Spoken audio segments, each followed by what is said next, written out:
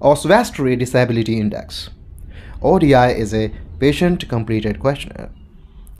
It gives a subjective percentage score of level of function, that is, disability in activities of daily living in those patients who are rehabilitating from low back pain.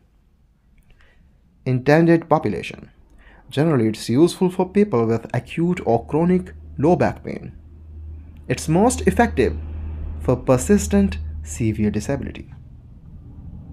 General method.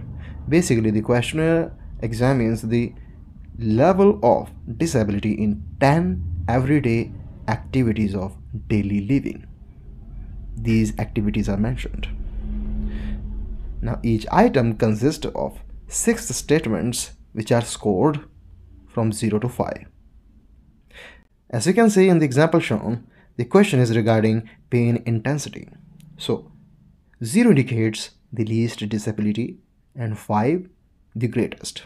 And once this is done, the total score is calculated as a percentage, with 0% indicating no disability and 100% indicating the highest level of disability. This was all. Thanks for watching.